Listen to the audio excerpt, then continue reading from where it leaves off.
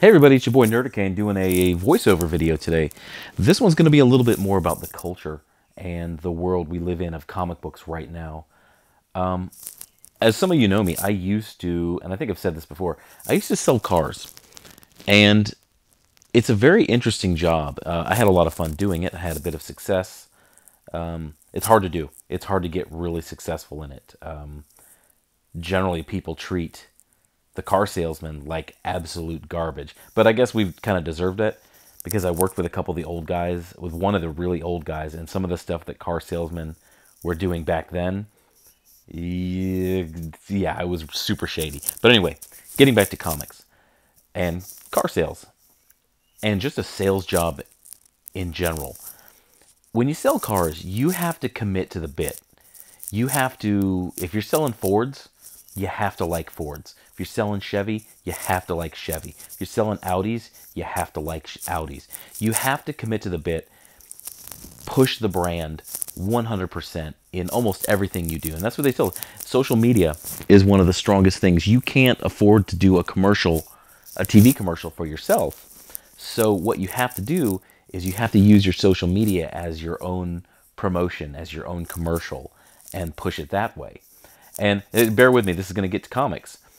You have to sell yourself and you have to sell the product. And that's where we're getting to in comics.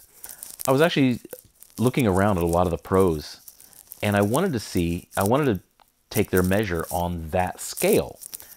Who's in it to win it? Who's committed to the bit? Who is pushing comics? Because as we've said for a long time, and even pros on the other side have said, comics are struggling. Comics are a dying media, and we're trying to push it, but there's a lot of toxicity right now with a lot of creators wanting to push half of the population of America away from comics and turn it into a very small club. So, I wanted to go through kind of a good and bad. And you guys are free to go look at the Twitter, look at the social media of these people to check me on this one, because I'm going to give you the bad first. So Dan Slott, the major writer on Spider-Man, he just wrote a great book, absolutely outstanding Spider-Man 800. Here's the thing. Half of the people in America can't tell him because everybody is blocked. I'm blocked by him. Other people who have me blocked, well, Mark Waid. Mark Waid doesn't have me blocked. Mark Waid is just so toxic on Twitter and has made himself somewhat liable on Twitter that he's had to nuke his entire social media and go into hiding in a bunker. So if he were on, and he did have me blocked before, which I don't like his work, I think he's toxic, I don't care. Tamara Bonvillain has me blocked. I don't care. I don't think she's really significant enough in the industry for me to care. Mariko Tamaki has me. Now, mind you, all four of these people I've never interacted with on social media, ever. But they've used the block bots, so I'm blocked out. Mariko Tamaki, honestly, Mariko, I don't care. I don't think your work is redeemable. I don't think you can write a good comic book. So I imagine one way or another in the next couple months, years, you'll be out of comic books, so I don't care. People who are just bad at social media, they don't understand what to do with it and how to push themselves and the media of comic books. Sorry. Here's something, Captain Cummings put out a video this morning about Francesca Ramsey coming to Marvel Comics, being hired. Now, that was a false flag, and it caused a bit of a stir on social media. But, in researching that and seeing if it was true and seeing who this person was, yes, she's a race baiter. She's made her entire career promoting the differences and sort of the strife and animosity between the races, the genders, the classes, things like that. But here's what she does do. And if she were hired at Marvel, which I don't think she should ever be, she is a relentless promoter of her books, her talking, anything that she's in has to do. She is an absolutely relentless promoter of that. And that is what a lot of people in the comics industry and a lot of people at Marvel could take from this. So, getting back to the bad, Kelly Sue DeConnick, who is notoriously bad for saying, if you don't like my politics, don't buy my books. Well, here's the last numbers I could find for Bitch Planet. So people aren't buying your book, considering you had a big nationwide release and you had a lot of the comic book press glad handing you. Maybe you should reconsider that, and maybe you should reconsider promoting yourself, promoting the books, promoting comics. If you really want to be in comics, let's get a little action going. Commit to the bit if you want to be a comic book writer. Here is one from G. Willow Wilson, who there's not a whole lot about comic books on her page. Here's a tweet that someone else retweeted about someone should bring a Turkish Ramadan show to America. Yeah, that's ratings gold. Yeah, jump right on that, major networks or Netflix. Rainbow Rowell, who also another writer who is absolutely irredeemable. I think she'll be out of comics very soon. You know, just going through the first couple, probably first 2 or 3 dozen posts, you see posts about guns, about fried pickles, about Mick Jagger. You don't see a whole lot about her book on the Runaways, her work on the Runaways, and I can see why, because her work on the Runaways is terrible. So she's not in it to win it. She's not part of this comic book community. She's not focused and looking to get ahead. And this takes me to Mags. You know, I'm going to read Mags' new book coming out about Dazzler. But if you go through the Twitter profile of Mags, you'll see things about Pride Week. You'll see old pictures of Brian Visaggio. You'll see tweets about Trump, Roseanne, and your best summer vagina. But what you don't see is you don't see a whole lot of promotion of Mags' work. Mags, you have a book coming out in, 4 days? A major book at a major publisher, Marvel, of a very beloved character. Are you proud of this work? You wrote it months ago. Are you proud of this work?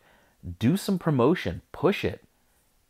See if you can get sales above 5,000, which you're pretty much known for, sub 5,000. You know, and we're going to go to the other end of the spectrum. The good guys. Matthew Rosenberg, as much as his writing is up and down, I'm definitely not looking forward to his Multiple Man run just based on the pictures of the promotion. Oh my God, it looks terrible. But, you know, for as weird and schizophrenic and up and down as his writing can be, he's pushing it. He's in the game. He's in it to win it. Chip Zdarsky, as up and down as he's been, he's actually writing a very good Marvel 2-in-1 series, which he just finished up. It's very good. He's in it to win it. He's pushing comics. He's saying, here, this is my comic. This is what I'm working on. This is what friends of mine are working on. Buy this comic.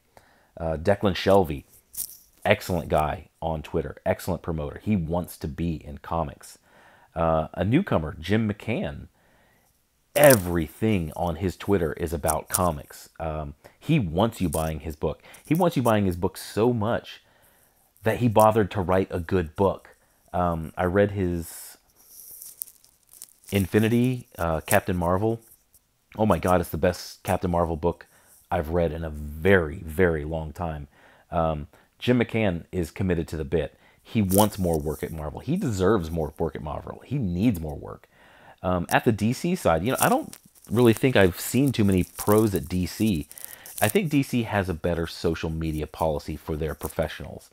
Tom King, Mitch Gerads, awesome online. They are great interacting with all fans. They want you buying their books. They want you buying the books of their friends, of their other pros. They push all the time. And the absolute king of wanting you to go out and buy comics, Peter Simeti. He is the EIC at Alterna Comics. I love Alterna Comics. Alterna Comics is like the craft beer of comics. They're very short runs, creator-driven, usually completely done by the creator and the writer. Alterna Comics are excellent. You guys should be buying Alterna Comics. You figure out a way to buy it. And, you know, getting back to sales, the sales job. There's a sales job being done by Diversity Comics and Ethan Van Sciver. You know, as I learned, as my manager would always say, sales comes down to three things. Find the people, tell them your story, ask them to buy. And Zach and Ethan have found the people. They have cultivated the audience. They have told their stories, Cyberfrog and Jawbreakers, and now they're asking their audience to buy. And guess what? Because they did those three things, it has blossomed. They have cultivated the audience. They showed the product. The buyers trust them, and then they asked them to buy. And now Jawbreakers has just gone past $250,000. Ethan's project, Cyberfrog, is blowing up. Now that I do this video, I remember I got to place my order for Cyberfrog coming up soon. And it's a sales job. They want you to buy their product. So I'm going to wrap this up in a nice little bow.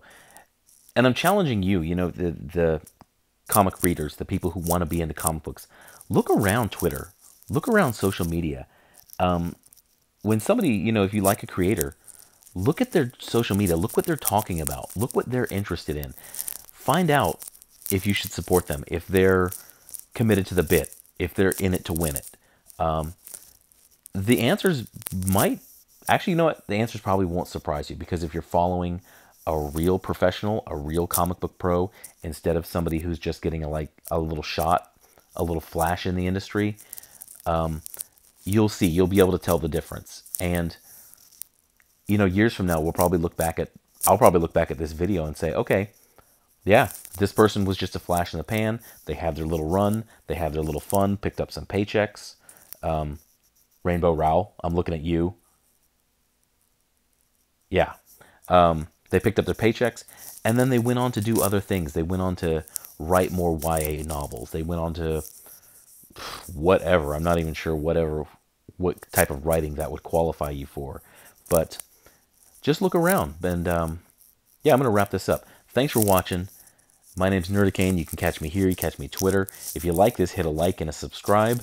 And yeah, just take a minute to look around social media and see who's interested in comics, which pros are actually interested in comics. And I think it'll be a very telling thing for you to see. But thanks for listening. Have a good day, and I should have another video out today. Bye.